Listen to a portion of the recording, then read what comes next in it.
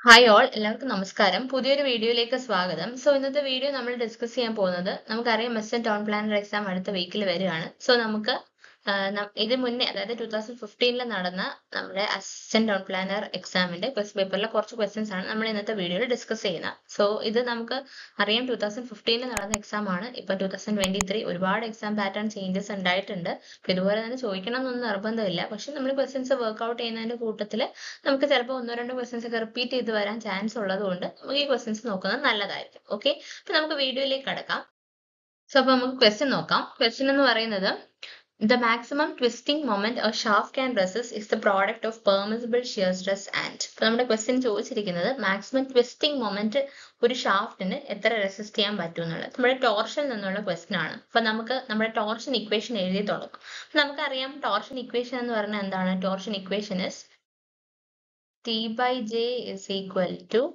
tau by r. എന്തുകൊണ്ടാണ് ഈ portion എടുത്തതെന്ന് വെച്ചാൽ നമ്മുടെ ക്വസ്റ്റിനകത്ത് പറഞ്ഞിരിക്കുന്ന maximum twisting moment is the product of permissible shear stress and what എന്നാണ് ചോദിച്ചിരിക്കുന്നത് അപ്പൊ നമുക്ക് ട്വിസ്റ്റിംഗ് മൊമെന്റ് ടി ആണ് കണ്ടുപിടിക്കേണ്ടത് twisting moment T is equal to നമുക്ക് ഇത് ക്രോസ് മൾട്ടിപ്ലൈ ചെയ്താൽ എന്ത് വരും it is equal to tau into j by r. Okay J by R എന്ന് പറയുന്നത് എന്താണെന്നാണ് നമ്മുടെ ചോദ്യം it's A product of permissible shear stress ആണ് ടൗ ഇൻറ്റു സംതിങ് അല്ലെ it's A product of dash എന്താണ് ചോദിച്ചിരിക്കുന്നത് അപ്പൊ ജെ ബൈ ആർ ജെ എന്ന് പറഞ്ഞാൽ എന്താണ് ജെ എന്ന് പറഞ്ഞാൽ പോളാർ മൊമെന്റ് ഓഫ് ഇനേഷ്യ ആണ് നമുക്ക് ഓപ്ഷൻസിലേക്ക് നോക്കാം ഓപ്ഷൻ എ എന്ന് പറയുന്നത് മൊമെന്റ് ഓഫ് ഇനേഷ്യ ആണ് മൊമെന്റ് ഓഫ് ഇനേഷ്യ എന്തായാലും നമ്മുടെ ടോർഷനകത്ത് വരത്തില്ല V are not considering moment of ഇനേഷ്യ we will be considering എന്താണ് പോളാർ മൊമെന്റ് ഓഫ് ഇനേഷ്യ ആണ് അപ്പൊ അത് എന്തായാലും വരത്തില്ല option B polar moment of ഇനേഷ്യ മാത്രമല്ല ബൈ ആറും കൂടിയുണ്ട് ആർ എന്ന് പറഞ്ഞാൽ എന്താണ് ആർ എന്ന് പറഞ്ഞു കഴിഞ്ഞാൽ നമുക്ക് മാക്സിമം ഷിയർ സ്ട്രെസ് കിട്ടുന്നത് അതായത് നമ്മുടെ സെന്റർ ഓഫ് ദി ഷാഫ്റ്റിൽ നിന്നുള്ള ഡിസ്റ്റൻസ് ആണ് സ്മോൾ ആർ ആണ് ഇപ്പൊ മാക്സിമം ഷിയർ സ്ട്രെസ് ആണ് permissible shear stress maximum twisting moment അതായത്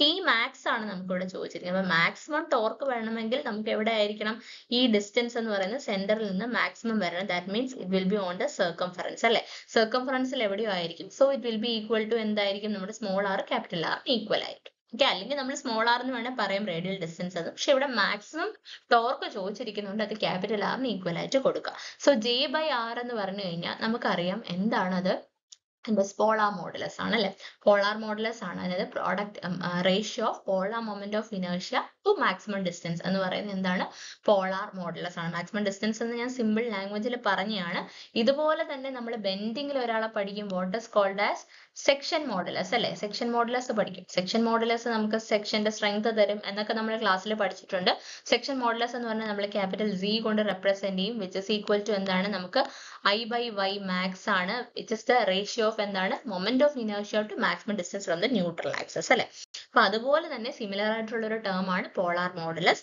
സോ നമ്മുടെ ആൻസർ എന്താ വരിക option C polar modulus clear ആണല്ലോ so this is the answer option C നമുക്ക് നെക്സ്റ്റ് ക്വസ്റ്റ്യനിലേക്ക് പോകാം നെക്സ്റ്റ് ക്വസ്റ്റ്യൻ എന്ന് പറഞ്ഞാൽ a beam of length L is pinned at both ends and is subjected to a concentrated bending couple of moment M at its center.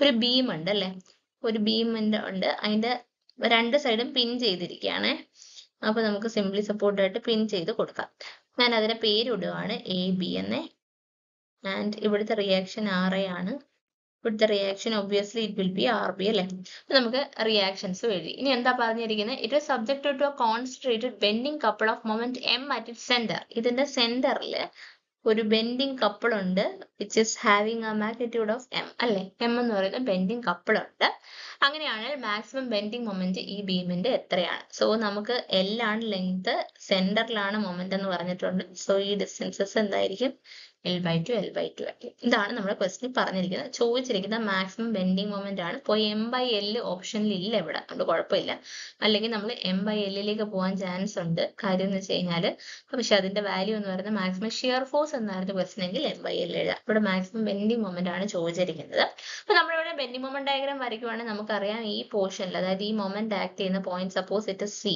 ഈ സിയിൽ നമുക്ക് ഒരു sudden rice കാണാൻ സാധിക്കും കാര്യം കോൺസെൻട്രേറ്റഡ് മൊമെന്റ് വരുമ്പോൾ നമുക്കറിയാം ബെൻഡിങ് മൊമെന്റിൽ സഡൻ റൈസ് ഉണ്ടാവും അല്ലെ അപ്പൊ അതൊക്കെ അവിടെ നിൽക്കട്ടെ നമുക്ക് ആദ്യം എന്ത് കണ്ടുപിടിക്കണം റിയാക്ഷൻസ് കണ്ടുപിടിച്ച് ഷിയർ ഫോഴ്സ് ഡയഗ്രാം വരയ്ക്കാം ഓക്കെ അപ്പം നമുക്കറിയാം സിൻസ് സിംപ്ലി സപ്പോർട്ടഡ് ആണ് വേറെ വെർട്ടിക്കൽ ലോഡിങ്സ് ഒന്നും തന്നെ ഇല്ലാത്തതുകൊണ്ട് RAയും RBയും ഈക്വൽ ആൻഡ് ഓപ്പോസിറ്റ് ആയിരിക്കുമല്ലോ അപ്പൊ അതിനകത്ത് സംശയമൊന്നും വേണ്ട RA is equal to minus RB കിട്ടും ഇനി നമുക്ക് if you are taking moment about A, ഞാൻ moment about A എടുക്കുവാണ്. Sigma M A is equal to 0. So ആദ്യത്തെ ഫോഴ്സ് ഏതാണ്? R B into distance L ആണ്. Whether it is clock vice or counter clock vice. നമുക്ക് ഈ ആരോ ഒന്ന് just rotate ചെയ്ത് ഇങ്ങനെ കൊണ്ടുവരാം, എയിലേക്ക് കൊണ്ട് മുട്ടിക്കാം അല്ലെ. നോക്കിക്കേ, ഈ ആരോ ഹെഡിന്റെ ഭാഗം ഇങ്ങനെ കൈ കൊണ്ട് റൊട്ടേറ്റ് ചെയ്ത് പയ്യെ കൊണ്ട് എയിൽ മുട്ടിച്ച് നോക്കുക. ഏത് ഡയറക്ഷനിൽ നമ്മുടെ കൈ കറങ്ങുന്നു എന്ന് നോക്കുക. Counter clock vice, because clock കറങ്ങുന്നത് എങ്ങനെയാണ്? Counter clock vice. So minus R B into L. പിന്നെ നമുക്ക് എം എന്ന് പറയുന്ന മൊമെന്റ് ആണ്. ആ മൊമെന്റിനെ ജസ്റ്റ് ആരോ ഒന്ന് കൈവച്ച് റൊട്ടേറ്റ് ചെയ്ത് നോക്കുക. ഏത് ഡയറക്ഷനിൽ കറങ്ങുന്നുണ്ട്? എം, അതായത് ക്ലോക്ക് വൈസ്. അപ്പൊ plus M is equal to 0. നിങ്ങൾക്ക് എങ്ങനെ വേണേലും എടുക്കാം. ക്ലോക്ക് വൈസ് പോസിറ്റീവ് ആയിട്ട് എടുത്താൽ കൗണ്ടർ ക്ലോക്ക് വൈസ് നെഗറ്റീവ് ആയിട്ട് എടുക്കുക. It's up to you. Okay, അപ്പൊ നമുക്ക് എന്ത് കിട്ടും? R B is equal to minus M by minus L, that is M by L എന്ന് കിട്ടും. Okay, and R I is equal to എന്ത് കിട്ടും? നമുക്ക് മൈനസ് എം ബൈ എൽ കിട്ടും.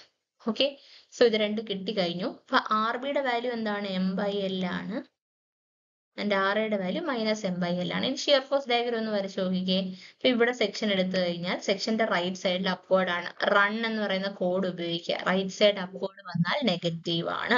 അപ്പൊ റൈറ്റ് സൈഡിൽ അപ്വേർഡ് ആണല്ലോ. ഇത് ഞാൻ സെക്ഷൻ ഇവിടെ കട്ട് ചെയ്യുവാണ്. സെക്ഷൻ ഇവിടെ കട്ട് ചെയ്ത് കഴിഞ്ഞാൽ this is the R H S ഭാഗം അല്ലെ. ആർ എച്ച് എസ് ഭാഗത്തിൽ സെക്ഷന്റെ റൈറ്റ് സൈഡ് എന്ത് വരും? നമുക്ക് നെഗറ്റീവ് ആണ് അല്ലെ. നെഗറ്റീവ് ആയതുകൊണ്ട് നമുക്ക് എന്ത് വരും? സെക്ഷന്റെ റൈറ്റ് സൈഡ് നെഗറ്റീവ് ആണ്. So it is M by L ആണ്. സോ ഇവിടെ നമുക്ക് താഴെ മൈനസ് എം ബൈ എൽ, താഴോട്ട് എം ബൈ എൽ മാർക്ക് ചെയ്യാം. പിന്നെ നമുക്ക് വേറെ ലോഡുകളൊന്നും വരുന്നില്ല. പിന്നെ ഒരു പ്ലസ് എം ബൈ എൽ വരിക. സോ നമുക്ക് നെഗറ്റീവ് വരും. നമ്മുടെ ഷിയർ ഫോഴ്സ് ഡയഗ്രാം ഒരു റെക്ടാംഗിൾ ആയിട്ട് വന്നു. ഇപ്പൊ നമ്മുടെ question if it was about the maximum shear force ആയിരുന്നെങ്കിൽ ആൻസർ എന്ത് വന്നേനെ? എം ബൈ എൽ വന്നേനെ. അപ്പൊ അത് ഞാൻ ഓർത്ത് വെക്കാൻ പറഞ്ഞായിരുന്നു. മൊമെന്റ് എം തന്നു. What ever the magnitude of M നമുക്ക് തന്നു കഴിഞ്ഞാൽ നമുക്ക് മാക്സിമം ഷിയർ ഫോഴ്സ് ചോദിച്ചു കഴിഞ്ഞാൽ എന്ത് ഓർത്താൽ മതി? എം ബൈ എൽ എന്ന് എഴുതിയാൽ മതി. ഇപ്പൊ നമുക്ക് വാല്യൂ ഇപ്പോൾ ഒരു 30 ലെങ്ത്തിന്റെ വാല്യൂ ഒക്കെ തന്നിട്ടുണ്ടെങ്കിലും ഇത് ഓർത്ത് വെച്ചാൽ മതി. എം ബൈ എൽ ആയിരിക്കും ആൻസർ. ഇനി നമുക്ക് ഇവിടെ ചോദിച്ചിരിക്കുന്നത് എന്താണ്? Maximum bending moment in the beam ആണ് ചോദിച്ചിരിക്കുന്നത്. അപ്പൊ അതിന് വേണ്ടിയിട്ട് ഞാൻ സി എന്ന് പറയുന്ന പോയിന്റ്, എന്തായാലും സപ്പോർട്ടുകളിലെ മൊമെന്റ് 0 ആയിരിക്കുമല്ലോ. നമുക്ക് സെന്ററിലെ വാല്യൂ ആയിരിക്കും വരിക അല്ലെ. അപ്പൊ സെന്ററിലെ വാല്യൂ കണ്ടുപിടിക്കാൻ വേണ്ടി ഇതാണ് സി എന്ന് പറഞ്ഞു. അപ്പൊ നമുക്കറിയാം ബെൻഡിങ് മൊമെന്റ് കണ്ടുപിടിക്കാനായിട്ട് അല്ലെ, ബെൻഡിങ് മൊമെന്റ് നമുക്ക് വേഗം അറിയാനായിട്ട് moment difference between 2 points is equal to area of shear force diagram between 2 points. ആ ഒരു ഇക്വേഷൻ അപ്ലൈ ചെയ്ത് കൊടുത്താൽ മതി. ഇത് ബി എന്ന് പറയുന്ന പോയിന്റ് ആണ്. Therefore, എന്താണ് ഞാൻ പറഞ്ഞ? മൊമെന്റ് ഡിഫറൻസ് ബിറ്റ്വീൻ 2 പോയിന്റ്, രണ്ട് പോയിന്റുകൾ എം ബി. ആദ്യത്തെ പോയിന്റ് ഏതാണ്? M B minus M C. അതായത് രണ്ട് പോയിന്റുകളുടെ moment difference എടുക്കുവാണ്. M B minus M C is equal to എന്താ പറഞ്ഞ്? Area of shear force between diagram between these 2 point. ബിന്റെ സിയുടെ ഇടയ്ക്കുള്ള ഷിയർ ഫോഴ്സ് ഡയഗ്രത്തിന്റെ ഏരിയ ആണ്. ഓക്കെ, അപ്പൊ അത് ഏതാണ് വരെ? ഈ ഒരു റെക്ടാംഗിളിന്റെ പോർഷൻ എന്ത് വരും? M B minus M C. And again നമുക്കറിയാം എം ബിയുടെ വാല്യൂ 0 ആണ്, because it is A support. Okay, minus, ഇവിടെ മൈനസ് ആണ് നമ്മുടെ ഡയഗ്രാം. അപ്പൊ മൈനസ് അങ്ങനെ ഇട്ട് കൊടുക്കുക. Minus M by L into ഈ ലെങ്ത് എത്ര വരിക? L by 2. അപ്പൊ എന്ത് വരും? നമുക്ക് എല്ലും എല്ലും ക്യാൻസൽ ചെയ്ത് പോയി. Minus M by 2. Minus M C ആണ് എന്ത് വരിക? Minus M by 2. So M C is equal to എന്ത് വരും? M by 2. സോ നമ്മുടെ ആൻസർ എന്ത് വരും? Option D, M by 2. അപ്പൊ maximum bending moment in the beam എത്ര വരിക? എം ബൈ 2 ആണ്. മാക്സിമം ഷിയർ ഫോഴ്സ് ആണെങ്കിൽ എം ബൈ എൽ ആണ്. അപ്പൊ അത് ഓർത്ത് വെക്കുക. രണ്ടും മാറി മാറി ക്വസ്റ്റ്യൻസ് വരാറുണ്ട്, അതുകൊണ്ട് രണ്ടും ഓർത്ത് വെക്കാം. അപ്പൊ ഈ ക്വസ്റ്റ്യൻ ക്ലിയർ ആണല്ലോ. ഇത് കോമൺ ആയിട്ട് എപ്പോഴും ചോദിക്കുന്ന ക്വസ്റ്റ്യൻ ആണ്. അവിടെ നിന്ന് ഇനി ചെയ്യാനൊന്നും നിൽക്കരുത്. റിയാക്ഷൻസ് ഒക്കെ കാണുമ്പോൾ തന്നെ എഴുതുക. എം ബൈ എല്ലും മൈനസ് എം ബൈ എല്ലും ആണെന്നുള്ള കാര്യം മനസ്സിൽ വരിക. മൊമെന്റിന്റെ ഡയറക്ഷൻ നോക്കിയിട്ട് എഴുതുക. എഴുതിയിട്ട് പിന്നെ അപ്പൊ തന്നെ നമുക്ക് ആൻസേഴ്സിലേക്ക് പോകാൻ പറ്റും. ഇനിയിപ്പം ഇത് വാല്യൂസ് തന്നു ചോദിച്ചാലും ഇനി അവിടെ നിന്ന് ചെയ്യാൻ നിൽക്കരുത്. അടുത്ത question, a single rolling load 8 kilonewton rolls along a girder of 15 meters span. ഒരു സിംഗിൾ ലോഡ് ആണുള്ളത്. നമുക്കൊരു ഗേർഡർ ഉണ്ട്. ആ ഗേർഡറിന്റെ ലെങ്ത് 15 മീറ്റർ ആണ്. ആൻഡ് 8 kilonewton റോൾ ചെയ്യാണ്. Absolute maximum bending moment will be. നമുക്കറിയാം എവിടെ വെച്ചാലായിരിക്കും മാക്സിമം ബെൻഡിങ് മൊമെന്റ് കിട്ടുക? സെന്ററിൽ വെച്ചാലായിരിക്കും. ഓഫ് കോഴ്സ് 8 kilonewton സെന്ററിൽ കൊണ്ടുവെക്കുക. അതായത് 7.5 7.5. നമുക്കറിയാം എന്താണ് നമ്മുടെ മാക്സിമം ബെൻഡിങ് മൊമെന്റ് വാല്യൂ വരിക? WL by 4. W ന്റെ value 8, L 15 divided by 4. produce a rate. That is answer എന്ത് വരും 30 kilonewton meter. വളരെ സിമ്പിൾ ആയിട്ടുള്ള ഒരു ചോദ്യമാണ്. ഒറ്റ സ്റ്റെപ്പിൽ നമുക്ക് ആൻസർ എഴുതാൻ പറ്റും. WL/4. കാര്യം എന്താണ്, നമുക്ക് സിംപ്ലി സപ്പോർട്ടഡ് ബീം വിത്ത് കോൺസെൻട്രേറ്റഡ് ലോഡ് ആണെങ്കിൽ എവിടെ വെച്ചാലും നമുക്ക് മാക്സിമം കിട്ടത്തുള്ളൂ ബെൻഡിങ് മൊമെന്റ് സെന്ററിൽ തന്നെ വെക്കണം. സെന്ററിൽ വെച്ചാൽ നമുക്ക് അറിയാം എന്താണ് WL/4 ആണ്. LD വെച്ചൊക്കെ ചെയ്യാം, പക്ഷെ ഇത് ഇത്ര ബേസിക് ആയിട്ടുള്ള ക്വസ്റ്റൻ ആണ്, നമ്മൾ അതിലേക്ക് പോകുന്നില്ല. Okay. At the question, unconfined compressive strength is given by 120 kilonewton per meter square. What will be the unconfined shear strength or cohesion? അതായത് നമുക്ക് കംപ്രസീവ് സ്ട്രെങ്ത് തന്നിട്ടുണ്ട്, അൺകൺഫൈൻഡ് കംപ്രസീവ് സ്ട്രെങ്ത്. അപ്പൊ അതിനകത്ത് നമുക്ക് കൊഹഷൻ അല്ലെങ്കിൽ അൺകൺഫൈൻഡ് ഷിയർ സ്ട്രെങ്ത് കണ്ടുപിടിക്കാനാണ് ചോദിച്ചിരിക്കുന്നത്. അപ്പൊ ഒന്നുമില്ല, നമ്മുടെ റിലേഷൻഷിപ്പ് നമുക്കറിയാം. Major principal stress σ1 is equal to σ3 tan square of 45 plus 5/2 plus 2c tan 45 plus 5/2. ഇതാണ് നമ്മുടെ ഇക്വേഷൻ അല്ലേ. And plus 5/2. ഓക്കെ. അപ്പൊ ഇത് വലിയ സിഗ്നിഫിക്കൻസ് ഇല്ല. അപ്പൊ ഇവിടെ 5 0 ആണ്. And σ3 is also 0. 5 is equal to 0 because cohesion ആണല്ലോ, കോഹസിവ്. 5 0 ആണ്. And σ3 is 0. അപ്പൊ ഇത് ഈ ടേം അങ്ങ് പോവും, നമുക്ക് ഇത് പോവും. അപ്പൊ നമുക്ക് എന്ത് കിട്ടും? σ1 is equal to 2c. ഇത് നമ്മുടെ UCC ടെസ്റ്റിന്റെ പ്രത്യേകത കൊണ്ടാട്ടോ വന്നത്. σ3 എന്ന് പറയുന്നത് 0. കാര്യം നമ്മള് മേജർ നമുക്ക് അവിടെ σ3 എന്ന് പറയുന്നത് മൈനർ സ്ട്രെസ് വരത്തില്ല, അതുകൊണ്ട്. ഓക്കെ. അപ്പൊ σ1 is equal to 2c എന്ന് വരും. നമുക്ക് ഇവിടെ എന്താണ് σ1 അഥവാ അൺകൺഫൈൻഡ് കംപ്രസീവ് സ്ട്രെങ്ത് ആണ് തന്നിരിക്കുന്നത് 120. നമുക്ക് അതിൽ നിന്ന് കൊഹഷൻ കണ്ടുപിടിക്കണം. So cohesion C is equal to എന്ത് വരും? σ1/2 എന്ന് വരും. Sorry, C is equal to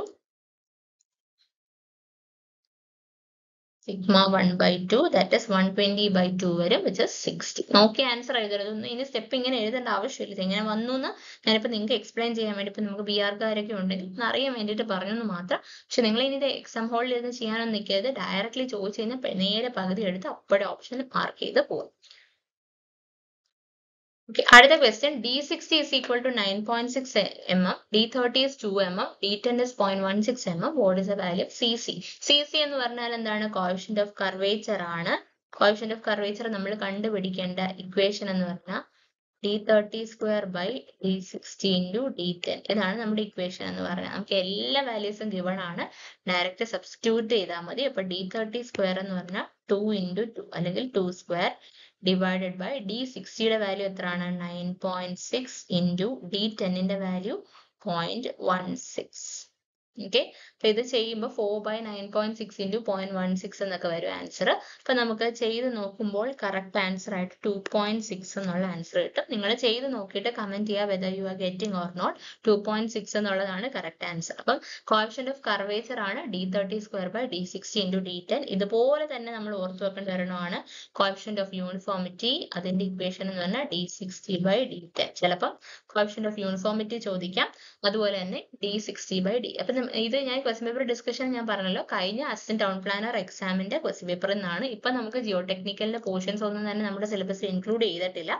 നമുക്ക് പക്ഷേ നമുക്ക് ഇനി SCJയും RRBJയും ഒക്കെ ക്വസ്റ്റ്യൻസ് നമുക്ക് എക്സാംസ് ഫേസ് ചെയ്യാൻ ഉണ്ടായത് കൊണ്ടാണ് ഞാൻ ഇതിന്റെ ക്വസ്റ്റ്യൻസ് കൂടെ ഇൻക്ലൂഡ് ചെയ്തത് കേട്ടോ. അടുത്ത question, wastewater sample contains 10⁻⁵ millimoles per liter of hydroxyl ions at 25 degrees Celsius. The pH of the sample is. ഇത് വളരെ സിമ്പിൾ ആയിട്ടുള്ള ക്വസ്റ്റൻ ആണ്. നമ്മൾ വേണമെങ്കിൽ pH ആണ് തന്നത്. നമുക്ക് ഹൈഡ്രോക്സിൽ അയൺസ് ആണ്, അതായത് OH- അയൺസ് ആണ് തന്നിരിക്കുന്നത്. നമുക്ക് pH ആണ് തന്നിരിക്കുന്നത്. സോ pH ആണ് കണ്ടുപിടിക്കുന്നത്. So pH plus POH is equal to 14 എന്ന റിലേഷൻഷിപ്പ് വെച്ചിട്ട് സിമ്പിൾ ആയിട്ട് ഇത് കിട്ടും. പക്ഷെ നേരെ പോയി നമ്മൾ 5.6ന് 14 നിന്ന് 5.6 കുറച്ച് കഴിഞ്ഞാൽ നമുക്ക് കിട്ടത്തില്ല, ആൻസർ തെറ്റിപ്പോകും. പക്ഷെ ഇവിടെ നമ്മൾ ഓർക്കേണ്ട ഒരു കാര്യം എന്ന് വെച്ച് കഴിഞ്ഞാൽ ഇവിടെ നമുക്ക് മില്ലിമോൾസ് പെർ ലിറ്ററിലാണ് തന്നിരിക്കുന്നത്. അപ്പൊ നമുക്ക് അതിന് എന്തിലേക്ക് മാറ്റണം? മോൾസ് പെർ ലിറ്ററിലേക്ക് മാറ്റണം. അപ്പൊ അതിന് എന്ത് ചെയ്യണം? 10⁻⁻5.6 into 10⁻3 കൂടെ ചെയ്യണം. അപ്പൊ നമുക്ക് എന്ത് വരും? 10⁻⁻5.6 into 10⁻3, ദാറ്റ് ഇസ് എന്താവും? നമുക്ക് 10 ആണ്. അപ്പം 10m into n എന്നുള്ളതാണല്ലോ. അപ്പൊ നമുക്കത് m+n എന്നുള്ളത് എഴുതാം. ഓക്കെ. അപ്പൊ നമ്മുടെ എക്സ്പോണൻഷ്യൽ റൂൾ വെച്ച് നമുക്കത് എന്തായിട്ട് മാറും?